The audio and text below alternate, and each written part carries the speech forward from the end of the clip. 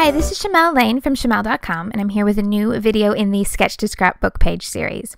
For this sketch, I decided to go back to an older album and choose one of my favorite layouts from my 2010 book and use that as the starting inspiration for the sketch. So I'm starting with two 4x6 photos. They're both landscape and they go in the top left corner. And then the rest of the page is filled with a few large blocks of pattern paper, and then several smaller bits that can be journaling cards and pieced together for lots of writing.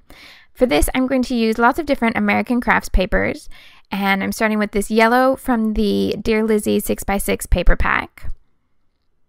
And then the other pattern papers include this butterfly from Gardenia, the craft cardstock, orange wood grain from Campy Trails, a blue polka dot from Nightfall, and an orange grid from Daydreams. So all the papers are different collections, but they all have some similar colors. I'll start with that top left corner. I want the photographs to remain the full 4x6 size, which means I'm going to need to cut down that 6x6 paper block a little bit and make it small enough that I'll end up with a small craft frame that's going to go around the full page.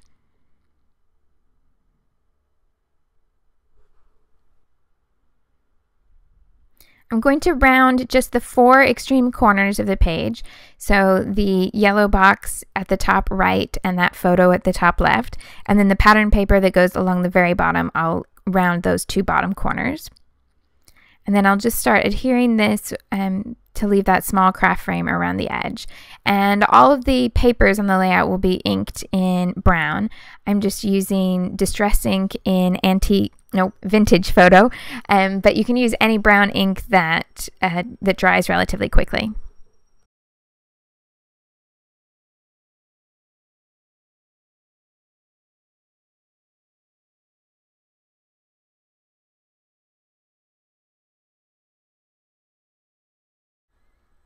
This butterfly print is the only multicolored pattern that I've chosen, and it has all the different colors of the layout brought together in one pattern. So I'm just going to use it for the small block there to the right of the bottom photo, and that will pull together all the different pattern papers in the different color, because this includes the brown from the inking, plus the orange, the yellow, and the blue from all the different patterns that I've chosen. It doesn't take very much to have a multicolored pattern pull all the different single colored patterns together.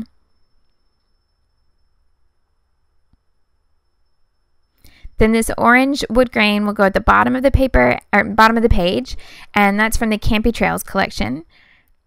And I'll just round those two bottom corners to finish off that little bit of the design.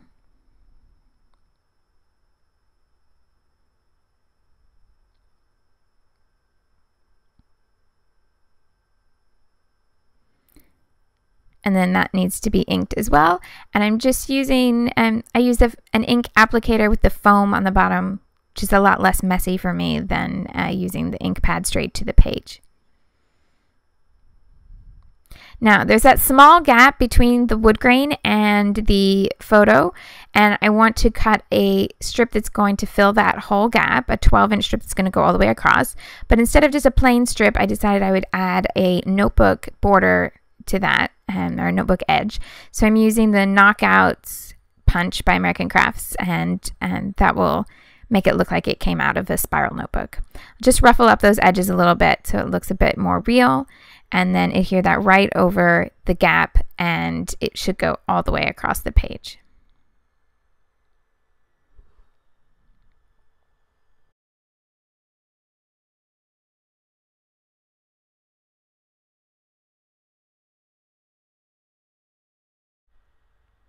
From here, I want to start to add the smaller elements to the page, and I start by just going through the die cuts and pulling out different things in different colors. So I looked for things that had some orange or some blue, or maybe a little bit of an off-white color that would match the rest of the papers. And then I just try and organize little groupings of them in a way that will work and give me plenty of room to write. Now, where I'm arranging them there on the top of the page isn't where they're going to go. I just wanted to make them one actual unit, so now I can move them across the page and not have to keep moving all the different little pieces.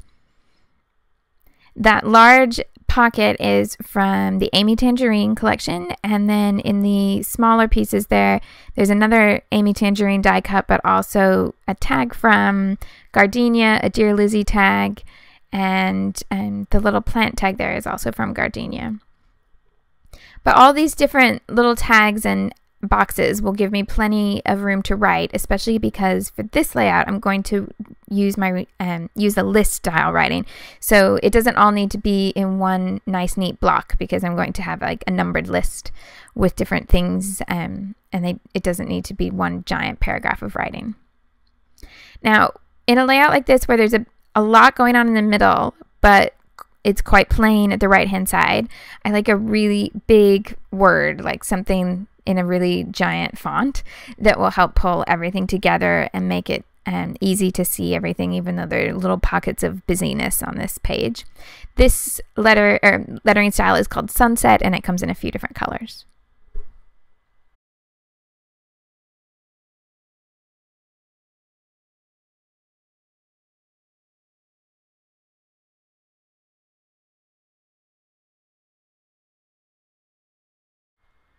And then a slightly smaller font for the second word, and this one's a bit more glittery.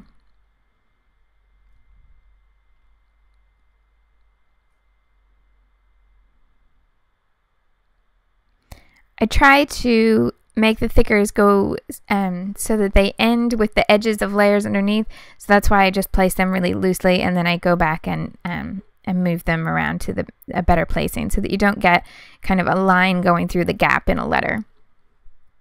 And then I'm also using some flat stickers for the last few words. These are the it's all American Crafts. These are Amy Tangerine letters.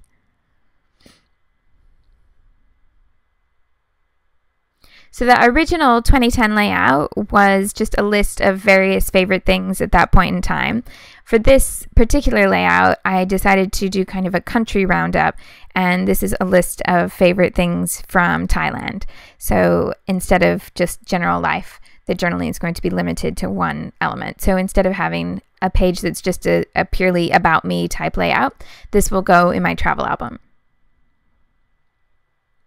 At this point, I decided if I had that many fonts already on the page, I might as well just go ahead and have every word in a different font. So I pulled out the rubber lettering from the Amy Tangerine collection, and then even some brackets from the foam Nightfall thickers, because I was a little worried that the yellow lettering at the bottom of the page was getting a little bit lost. So just brought a little bit more orange into that area of the page. And decided that maybe something that wasn't paper would be a good choice here. So I added some felt rickrack just to change up the texture of everything here. And the felt rickrack, I just use my normal adhesive. It doesn't take very much glue at all to keep it in place. Just tuck the edges under the different page elements. Keep it a bit tidy that way.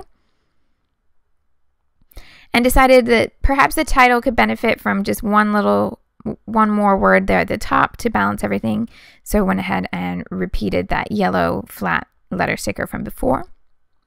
And then filled in all the journaling. Once all the writing was finished, I added just a few little embellishments, a couple little butterflies, and a paper pinwheel, and that's the completed page. I'd love for you to give this sketch a try and share it with me at Shimelle.com. Thanks for watching!